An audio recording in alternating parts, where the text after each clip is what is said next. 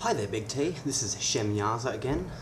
Just to explain the name, it's based on a sort of a Jewish mythological thing, kind of analogous to Prometheus. It's just sort of a myth I kind of liked. I don't believe in it, but I did kind of like it, so I use it as my name online. Well, thanks a lot for the response. I appreciate that a great deal, and I think I just then accidentally removed your permission for your response to be linked to mine, and that was completely by accident.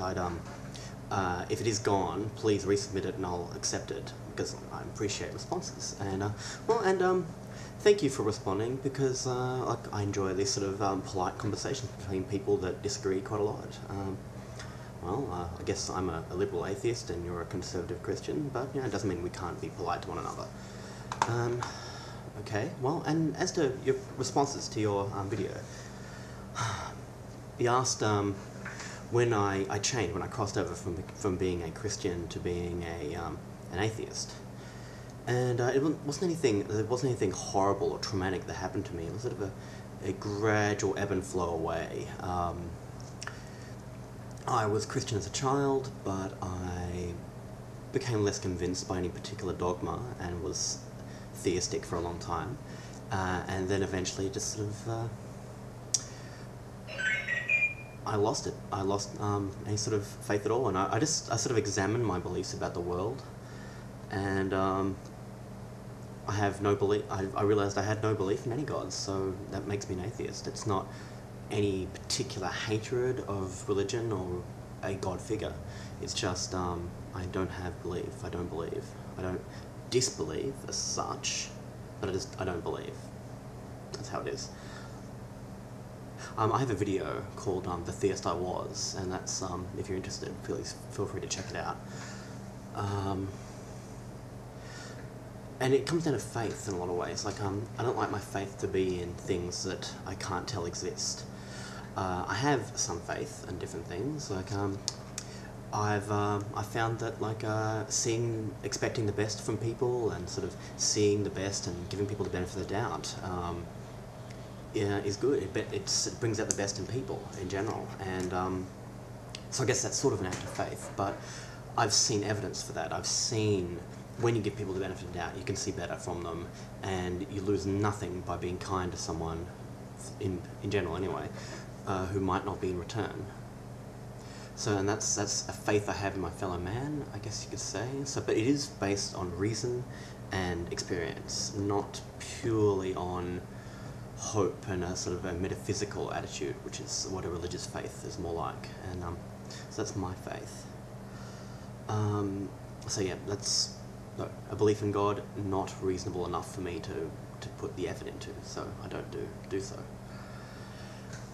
Also, I'd like to respond to your sort of, you described not having religious belief or a faith in God is hopeless and has no morals, because that's where morals and sort of any sort of give a damn of anything in life comes from. And I can see what you mean, but I disagree. I have morals. I care about my family and my friends and people in general. I have empathy for their feelings, their suffering, their future. I can appreciate, like, I have my own feelings about things, I have their feelings, and I care that they are happy and that they are healthy and that they go well. And and that doesn't come from any sort of belief. That just comes from a desire to be good to others, to make them happy as I am. Perhaps even as sacrifice. Like, seeing others happy is such a pleasant thing that that why not, like, suffer a little to do so? And it's I think that's just generally a virtuous thing, and that is a Christian virtue. It is, many religions have that as a virtue, but I don't think it's intrinsically linked to any religion. I think you can arrive at it on your own. It's like an innate desire not to hurt others, to be a good sort of, to care about others' feelings and others' happiness. And it's possible that that's like you could say that that's a proof of God. That's that God has made this goodness within us, but it doesn't have to be. It could be programmed into me by my parents. It could be something biological. But regardless, it doesn't need to be God. It's just beneficial. Like a society of people who give a damn about each other, who look out for each other, and who can count on each other, will thrive where one made of selfish bastards just won't. So that's my attitude about why I think hope and morality are separate from any sort of religion. Religion might not hurt them, but I don't think it's necessary.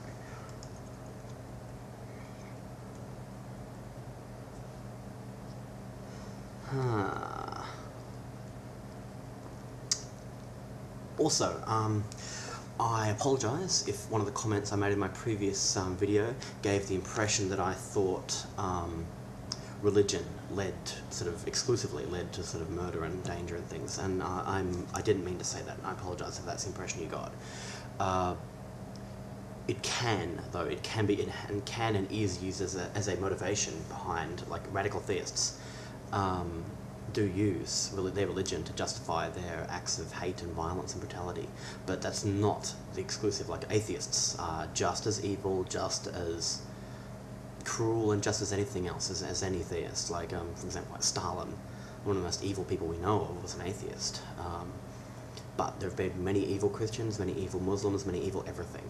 People can be evil, people can be good. I don't mean evil in some sort of metaphysical sense, just in a callously cruel to their fellow man, disregarding other people's, like, life and liberty, and that's bad. Well, I consider it bad, and that has nothing to do with any particular religion. I just have seen particular theists that have these traits, and they scare me because I'm not one of them, so I'm possibly a target. Not to say that theists are like that in general, or that atheists are not like that.